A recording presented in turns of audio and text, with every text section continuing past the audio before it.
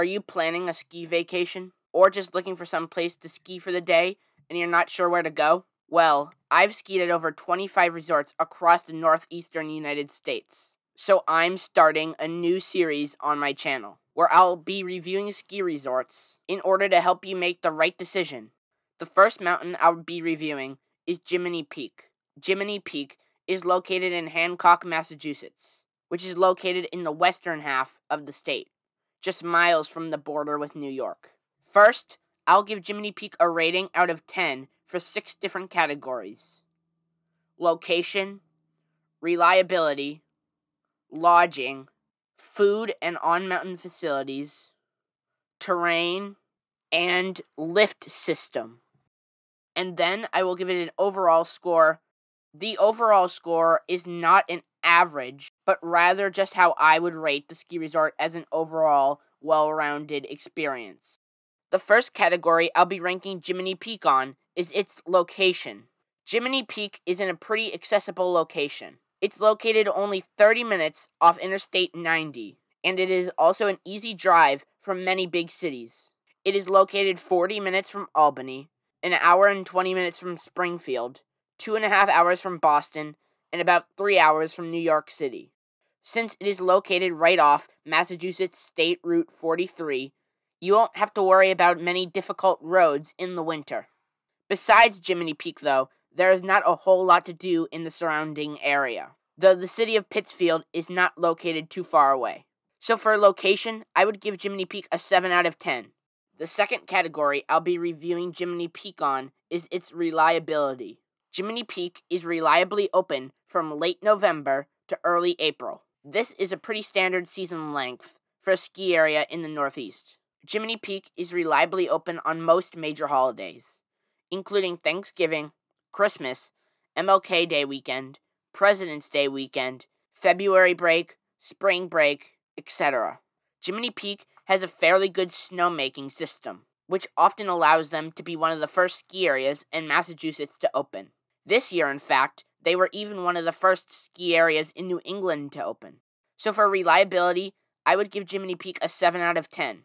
They may not always have all the trails open, or have an extremely long season, but if you're booking a trip to Jiminy Peak, you shouldn't worry about there not being enough snow. The next category I'll be ranking Jiminy Peak on is lodging. Now, I personally have not spent the night at Jiminy Peak, though based on what I gathered, it appears that there's a wide variety of condos, as well as a hotel located at the base of the mountain.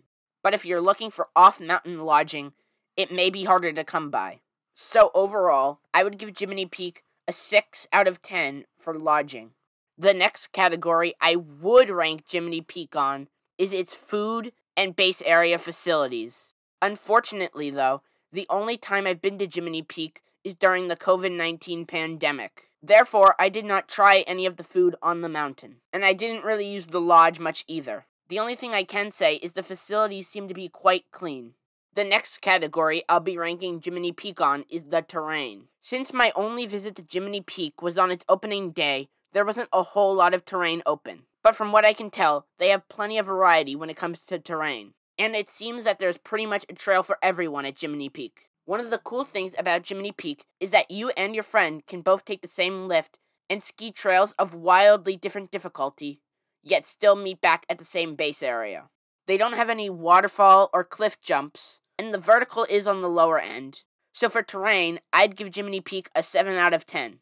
They don't have anything too extreme, but they do have a wide variety of trails. The final category I'll be ranking Jiminy Peak on before giving it an overall score is its lift system. And I'd say Jiminy Peak has a fairly good lift system. It has one main chairlift, which is a high-speed 6-pack, and it runs from the base of the ski area to the top of the ski area. From the top of the Berkshire Express, you can reach almost every trail on the mountain. They also have plenty of slower, fixed-grip chairs located across the mountain. With all the different lifts at Jiminy Peak, all spots of the mountain are easily accessible by lift. And the Berkshire Express is a nice, quick ride from the base to the summit. So for lift system, I would give Jiminy Peak a 7 out of 10. Now it is time for me to give Jiminy Peak an overall rating. Remember, this overall rating is not an average of the other ratings, but rather just what I think of the ski area overall. And overall, I'd give Jiminy Peak a 7 out of 10. It's a pretty decently sized ski area with a wide variety of terrain, night skiing, and the base area is extremely charming. It is also easily accessible from many major cities in the Northeast, and I think it is great for families and those traveling with people who have varying skill levels. The only people I would say might want to consider a different ski resort are those looking for extreme terrain, those looking for a bigger ski area, and those looking to do stuff off the slopes. Overall, I would say Jiminy Peak is a pretty well-rounded ski resort close to many metropolitan areas. Thank you for watching my first ski resort review. If you liked it, let me know by liking the video and commenting what other ski resorts in the Northeast you want to see me review. My next ski resort review will be Wachusett, which is also located in Massachusetts. So if you want to see my Wachusett reviews or more upcoming reviews I'll be making, make sure to subscribe to my channel.